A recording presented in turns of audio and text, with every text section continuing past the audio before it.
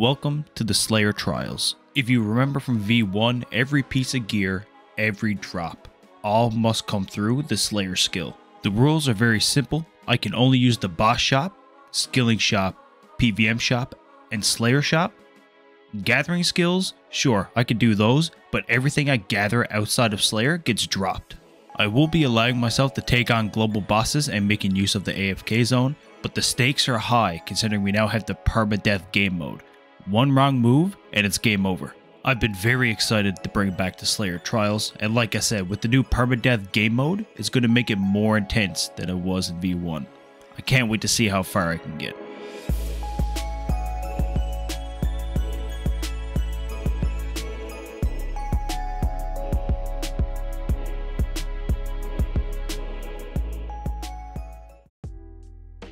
And our journey begins. We are here on Kain. He's going to be our permadeath Giga Chad. Of course, if we come over here, we're going to be picking the PVM or game mode. 20 times combat, 20 times skilling. Prestige 7 cap. 3 PVM talents, 1 skilling, 1 utility. I thought about going masochist, but I don't think I want to put myself through that torture that bad. And of course, we got to go with the permadeath. Dying on permadeath results in all your tradable items being wiped, and levels plus prestiges, which is fucking nuts. But you do get a 5% drop rate, so we do love to see that. We'll confirm it, and here we are.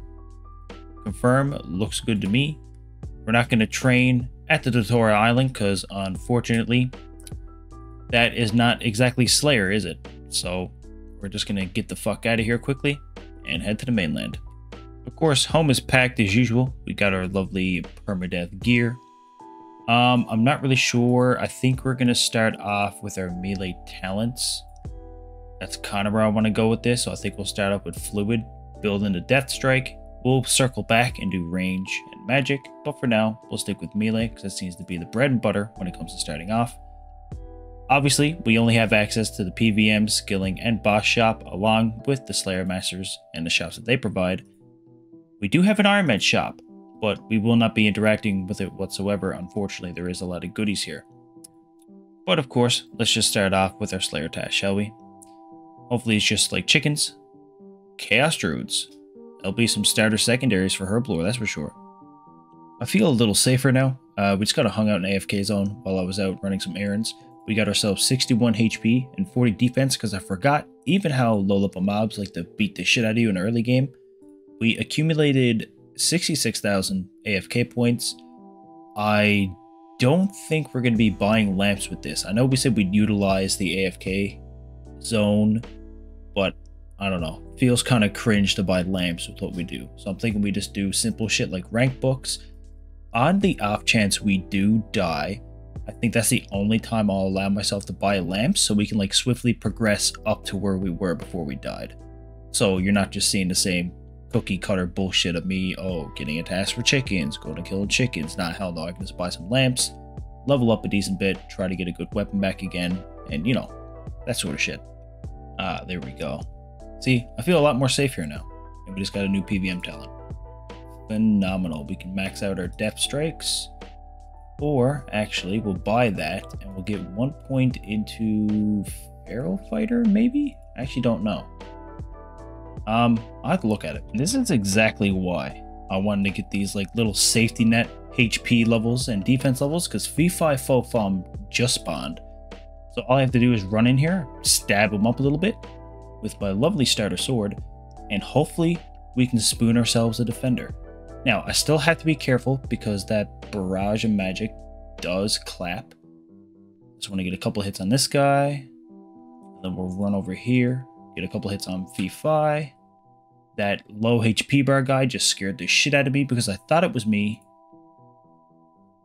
Yeah, that shit is big spoopy. And I have to be careful of that shit. Okay. And just like that, I think we've done enough damage to them to where we'll be fine. So we'll get the fuck out of here. And we'll be waiting to see what loot appears in our lovely inventory once they're dead. See, that's what I'm talking about. We get a magic pot, a bit of cash, and boss tokens. We didn't get a lot of PVM tokens because we didn't do that much damage to them. Enhanced 2 superior bones, which we'll probably go use right now to get some early prayer levels. But yeah, these are looking phenomenal. Oh, and Vadion's about to spawn too, so I'll give him a couple smacks. 35 prayer from those lovely bones. I have to see how Vadion's doing right now. See if I can sneak in for a couple of hits. I am terrified of him, so we'll just do what we barely need to do, and that's why I left. He is one scary motherfucker. Now, I'm pretty sure you actually only get credit when you hit him during the second phase, so unfortunately we do have to go back in there. Okay, perfect. We just gotta follow the windmill, get a couple smacks in, and get the fuck out just like so. I'm not trying to risk it, so let's see what kind of loot we get from Vedion. Imagine we get like a Void Waker hilt or something. Wow, we got our Onyx. That's our Fury. Or a Ring of Stone. I'm not sure what we want to do yet, but hey, we like that. We're going to leave Death Strikes on 4 for the time being, but we are going to scoop up 2 points in the Feral Fighter. We don't know what Feral Fighter does. At 2 points, it's a 7% chance to unleash a flurry of attacks, which obviously removes my attack delay for the next 2 attacks. For our utility tree, we're going to be going Slayer Master's Vault at the very beginning because I want those monster parcels to go in my bank so I don't have to worry about them. After that, we will either go for a few points in Arament or Teleport Haggler. Then, of course, after that, it's going to be, of course, Treasure Goblin's Vault. Because PVM tokens, upgrade gems, all that jazz, we will want that banked as well. But I was thinking about it too. We need some more utility points so we can kind of like make our Slayer life a little bit easier. So we will start off with some thieving. But remember, these cakes, they have to go. This is not from Slayer. Like I said, we will be keeping our skilling tokens because we, actually, no, I think we might drop these too.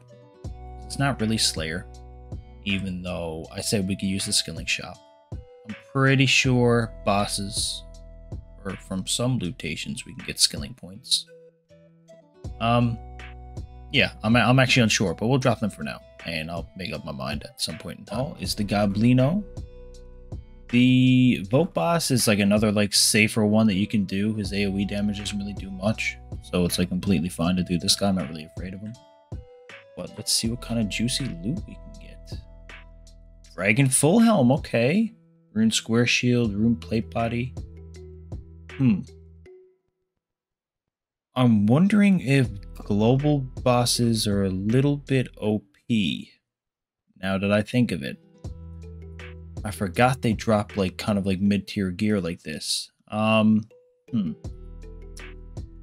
me know in the comments if you think I should hold off on global bosses being allowed until I'm later in the account progression. Because honestly, this seems like rather strong. We just started off, we're getting dragon pieces already. I'm not really sure what I want to do, but definitely leave a comment for me if we should hold off on them or not. And just like that, we're 50 thieving, which gives us a couple more utility, which again, we're throwing in Slayer Master's Vault. I'm not sure if I want to max it out before we go back, because right now we're sitting at a 60% chance, which is pretty decent, if I say so myself.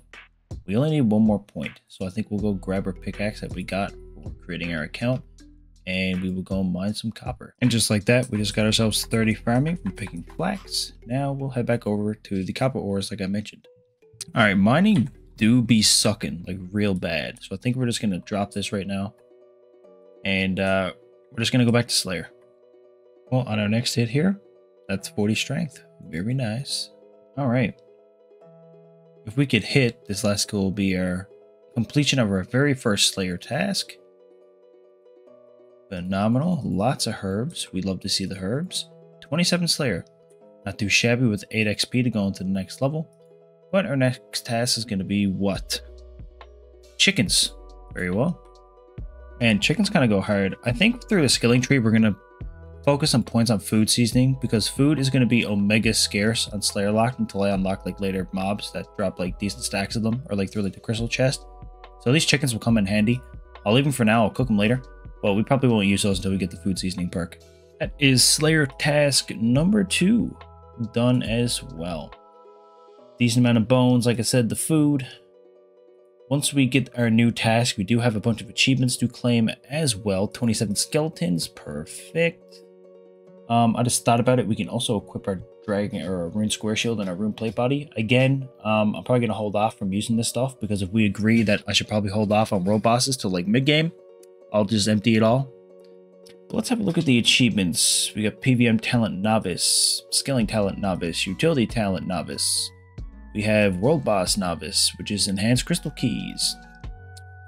We have, is that everything right now? It looks to be. Once we invest another point into the PVM tree, though, we'll have yet another one.